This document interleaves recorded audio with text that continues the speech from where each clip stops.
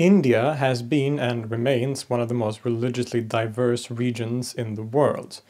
Even a relatively unitary category like Hinduism, known internally as Sanatana Dharma, is really more of an umbrella term for a whole variety of different religious traditions. The philosophical or theological system known as Vedanta is one of the most significant aspects of this wider religious tradition of Hinduism. It took sacred scriptures like the Upanishads, the Brahma-Sutras, and the Bhagavad Gita and created a very sophisticated system of scriptural exegesis that has become famous to this day. In a previous episode, we've already talked about the great Vedantic scholar Shankara and his school of Advaita Vedanta, or non-dual Vedanta. Today, we will continue that story by exploring another sage and scholar within the larger tradition of Vedanta, a philosopher who has become perhaps the most significant for the devotional side of Hinduism generally, a fascinating sage by the name of Ramanuja.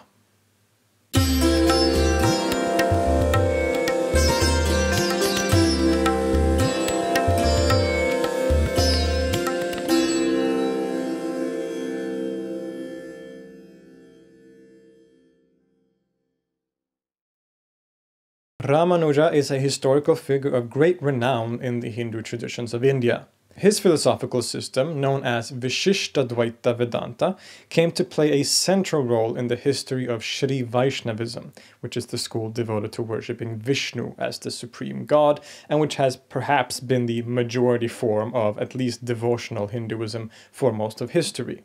Ramanuja belongs to the philosophical tradition of Vedanta, and much of his ideas and philosophy is in direct response to Shankara and his Advaita Vedanta. So in order to be able to fully grasp and appreciate the points made in this video and the points made by Ramanuja himself, I highly recommend and suggest you go and watch some of my previous episodes on Vedanta and on Shankara in particular before you watch this one and then come back to this one. Now, the life of Ramanuja is, as usual, hard to get at with certainty. Just like with Shankara, the biographical material we have comes from hagiographies and should be read with a healthy level of skepticism. But as always, situating a person in his environment is very helpful in order to grasp his ideas and their context more properly. These traditional accounts tell of how Ramanuja was born into a Brahmin or priestly family in southern India, close to the modern city of Madras, which is also known as Chennai. His birth year isn't necessarily agreed upon, but with the traditional accounts placing it in 1017. There are others who believe it may have been around the year 1077, but we can at least be pretty certain that he lived during the 11th to 12th centuries. Ramanuja appears to have grown up in a Tamil environment that was strongly infused with devotional fervor for the god Vishnu, represented, for example, by the so-called Alvar saints, were poet saints of southern India who expressed a strong devotion or bhakti towards Vishnu in particular. This environment seems to have strongly influenced Ramanuja's religious and philosophical leanings, as we will see. In any case, he is said to have started to study Vedanta at some point under a teacher called Yadava Prakasha, who had a very strong leaning towards the Advaita or non-dual interpretation of Shankara in particular. Being a very gifted man already in his youth, Ramanuja is said to have disagreed with his teacher on a number of points. He disagreed with the impersonal, static view of God, or Brahman, expressed in Advaita Vedanta, preferring instead a more personal God that could be worshipped. One story tells of how Ramanuja began to cry as Yadava Prakasha offered a Upanishadic interpretation that seemed, in a classic non-dualist term, to equate the Brahman with created things, like monkeys, in this particular case. When the teacher confronted him, Ramanuja offered a counter-interpretation that retained the transcendence of the Brahman. These tensions between the teacher and student eventually led to their split, Ramanuja going his own way, basically. There are even stories of how the teacher, Yadava Prakasha, attempted to have Ramanuja murdered at some point, which tells us that the tensions were probably pretty high. Later, Ramanuja instead became associated with two other teachers, Yamuna and Mahapurna, both associated with the Vaishnavite tradition of bhakti devotion, and he was eventually initiated into Sri Vaishnavism himself. He then became a significant authority figure within the larger Vaishnavite community at the time, serving as priest in several important Vishnu temples around India, particularly in southern India. He seems to have caught the attention of a lot of people due to his intellectual capabilities. He seems to have been a very gifted man. He seems to have also caught the attention of people because he appears to have criticized or been critical towards certain aspects of the caste system. There are stories of how Ramanuja would treat people of the lowest caste, the Shudra caste, on equal terms, which was pretty unusual at that time, especially. And also that he taught that anyone who showed sincere devotion to Vishnu, regardless of caste, could reach liberation, which was also quite an unusual teaching at that time. Like so many others of his kind, including Shankara, as we saw, it is told how Ramanuja, when he wasn't busy being a priest in one of the Vishnu temples, would travel all around India, seeking philosophical or spiritual knowledge, and also debating people from opposing philosophical schools. Of course, the tradition also tells us how he completely defeated all of them with his skills in rhetoric and argumentation. During his life, Ramanuja managed to leave a lasting mark on the history of Hinduism. Just like with his birth, the date of his death is somewhat contested, but the traditional account is that he lived between 1017 to 1137, which would have made him 120 years old by his death. There are more conservative estimates by modern scholars who suggest that the years 1077 to 1157 might be more accurate for his life. In any case, he seems to have definitely lived a long life, regardless of which of these perspectives you choose to believe in. And in that very long life, he showed his intellectual skills by writing many works, or treatises and books on the philosophy of Vedanta, on Vedantic philosophy. Just like all other such philosophers of that school, the majority of those texts include commentaries on the core text of Vedanta. So he wrote, for example, a commentary called a Bhashya on the Bhagavad Gita, and also what is probably his most important and famous work, which is known as the Sri Bhashya, which is a commentary on the Brahma-sutras. And all these writings really reflect the general mission and purpose of Ramanuja's whole career, basically. That is, the harmonization of the bhakti tradition of devotion to Vishnu, which was so popular, particularly in southern India at this time, with the Upanishads, the great Vedic texts, and their exegetical tradition, in other words, with Vedanta. The philosophical or theological tradition of Vedanta is primarily concerned with three core texts. Firstly, there's the Upanishads, which is usually considered a part of the larger corpus of the Vedas. There is also the Brahma-sutras, which is a kind of commentary on the Upanishads. And then lastly, there is the very famous Bhagavad Gita, which features the god Krishna and his dialogue with the warrior Arjuna. For those of you who ignored my earlier suggestion to check out the earlier episodes first, we could say that these primary textual sources, and thus Vedanta as a philosophical tradition, is primarily concerned with a few different concepts and their relationships to each other. Perhaps the most central of these is the concept of Brahman, which is conceived of as the absolute reality that underlies all of the universe. All-pervading, one, and ineffable, the Brahman is not only the center point of existence, but also of Vedanta. There's also the important concept of the Atman, or self, both in terms of a universal kind of self above all individuality, but also the individual selves or souls of human beings, more commonly called the Jiva or Jivatma. Now these concepts, so Brahman, Atman, Jiva, etc., are always very central aspects of Vedanta, but different schools interpret their relationship in different ways. As we saw in the episode on Shankara and Advaita Vedanta, this school interprets the text in non-dual terms. The Atman, the individual selves and really all of the world, is identical to the Brahman. They are the very same thing, and all appearance of multiplicity or difference is the result of ignorance, known as avidya, and of illusion, called maya. While being highly influenced by it, Ramanuja is highly critical of Shankara and other proponents of Advaita Vedanta or non-dualistic Vedanta, who argued for the absolute identity of the individual self and the Brahman, or absolute reality. This approach, he felt, rendered devotional practice unnecessary, which was unthinkable to him. Instead, Ramanuja tries to show how the Upanishads and the Bhagavad Gita really argues that bhakti, or devotion, is the true path to liberation. And to do so, he needs to present a quite different interpretation where he diverges from the interpretations of Advaita on a number of central points. And it is thus to the ideas and teachings of Ramanuja that we now turn.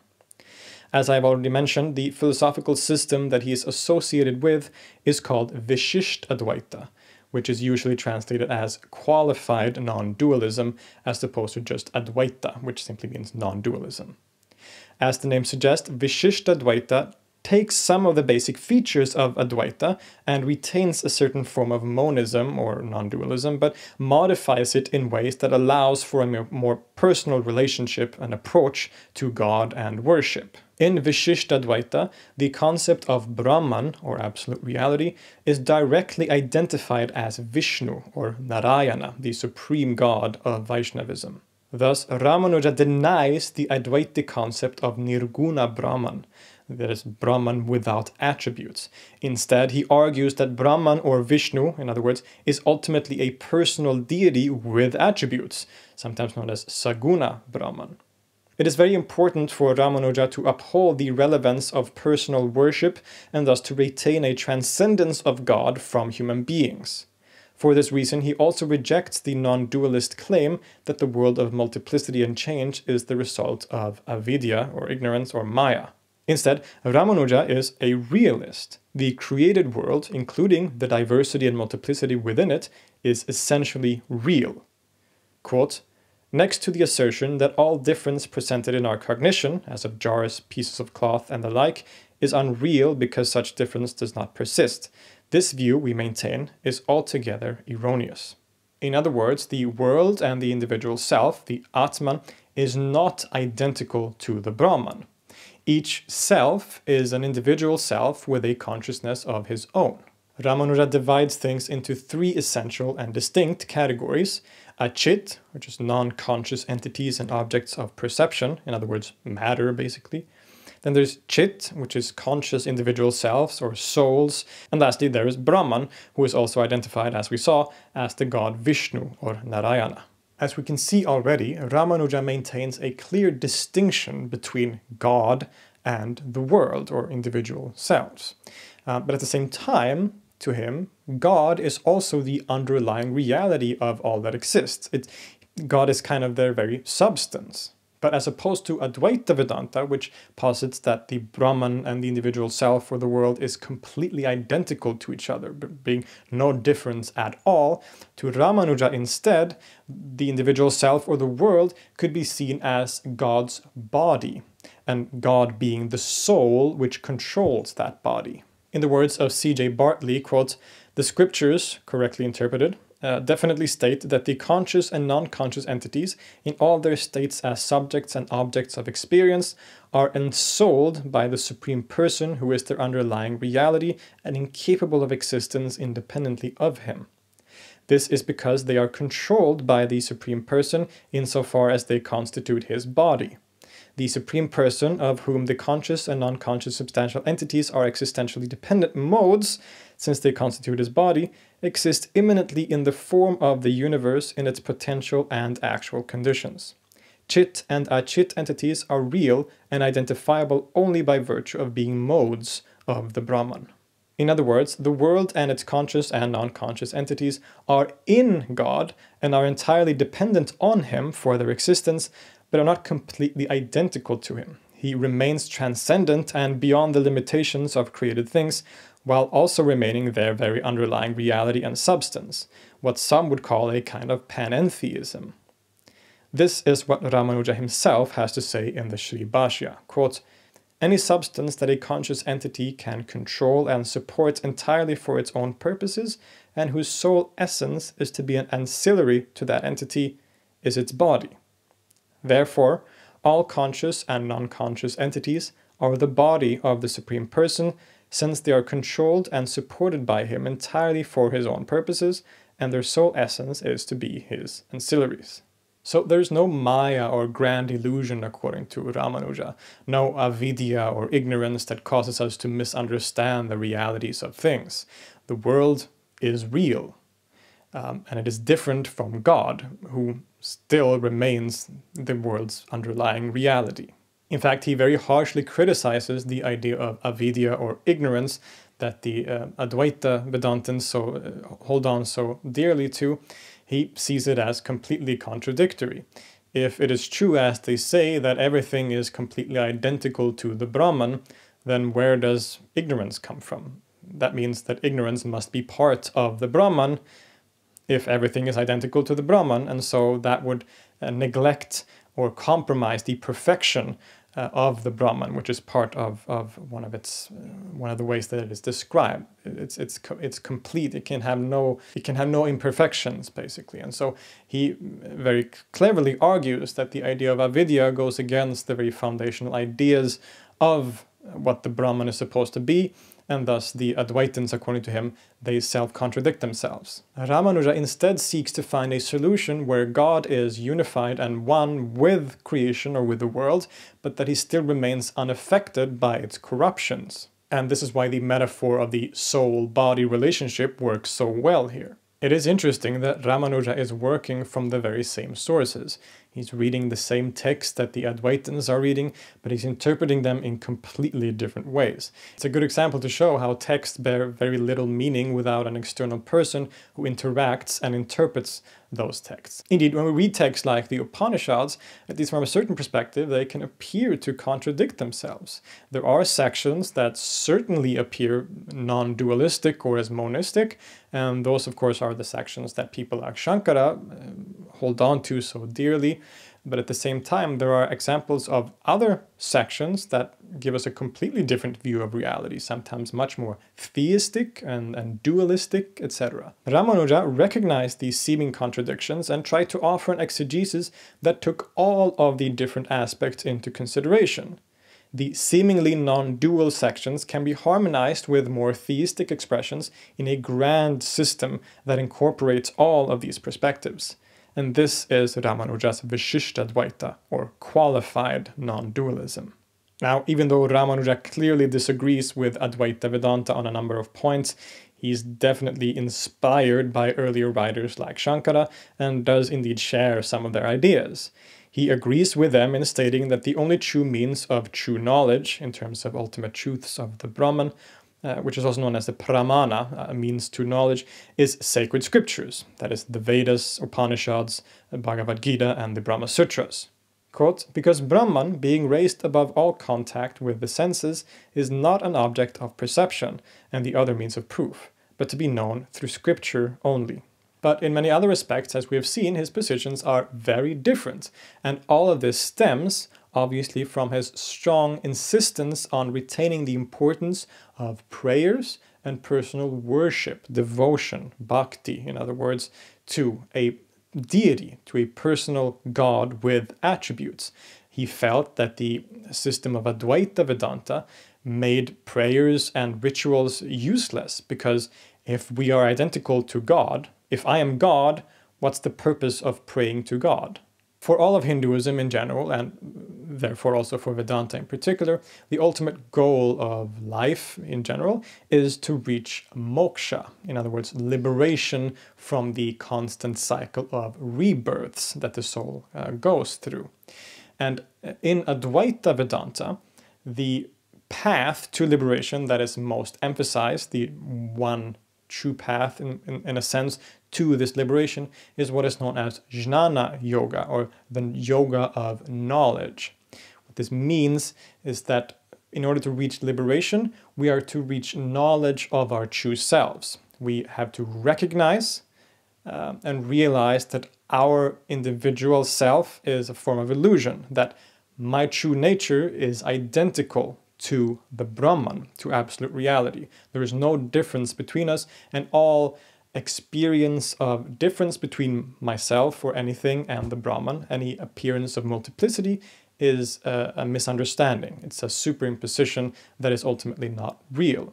So to reach liberation, according to Advaita Vedanta, is through reaching knowledge of this essential reality of ourselves. But Ramanuja and Vishishtadvaita disagree with this. The only true path to liberation for them is bhakti yoga, the yoga of devotion. It is not by reaching knowledge of our true selves that we are liberated, but through the grace of God, or Vishnu, as a result of our sincere devotion to him. Quote, "It was also shown that knowledge, vision, and the attainment of the Lord can be had only through one-pointed and absolute devotion. This devotion is to be done through things like prayers, offerings, and the many rituals performed in the temples dedicated to the gods, such as puja, the famous ritual when food and other items are offered to the image of a deity. A general personal piety and devotion directly to Vishnu as a deity with attributes filled with love and grace that can be bestowed upon the worshipper. Indeed, Ramanuja was, after all, a priest in an important Vishnu temple, and we see him strongly incorporating that into his reading of the Upanishads. It is also for this reason that he rejects the idea of the attributeless Brahman so emphasized by Advaita. Brahman is not static, but a personal deity with attributes who controls the world as his body. Quote, "All things in the world, whether they are or are not, are Vishnu's body, and he is their soul." Just like the body and soul are intimately connected and unified, the body being dependent on the soul, so the world is unified too and existentially dependent on Vishnu or Narayana. And just as it is the duty of the body to obey and serve the soul, so it is the duty of us as creatures to serve God.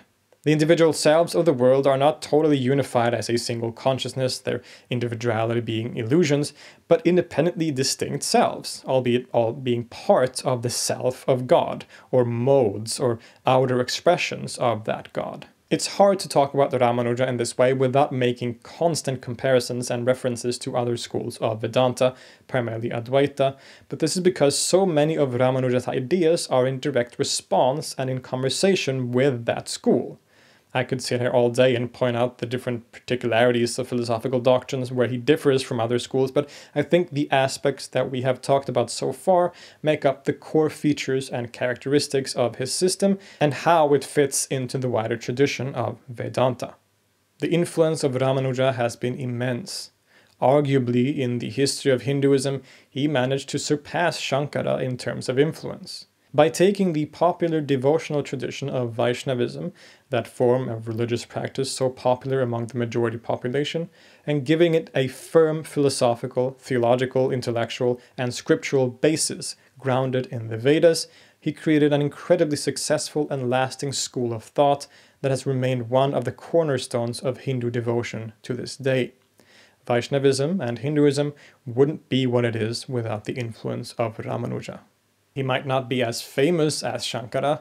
Advaita Vedanta and Shankara, after all, has become very famous in the Western world as one of the most featured aspects of the category of Eastern wisdoms. But in native India, Ramanuja and his Vishishtadvaita has provided a theistic form of devotional practice that is still also very strongly connected to the philosophical sophistication and argumentation of Vedanta. He is often called the single most important thinker in all of devotional Hinduism. For these reasons, Ramanuja should definitely be considered one of the most significant and important thinkers in the history of the world. His intellectual brilliance reaches us even today when we read his works. Just the fact that he challenged the great Shankara and in the process managed to actually give him a run for his money should be enough to merit our admiration. I hope you've enjoyed this video. If you want to support this channel and its attempts to give you scholarly and academic content about the world's different religious traditions, you can support us on Patreon through a monthly donation. Special shout out to CCB6B325-2EE33C84. Thank you for making me say that out loud. Or through a one-time donation on PayPal. And you can also, of course, just like the video, subscribe to the channel, and keep the discussion going in the comments. And I'll see you next time.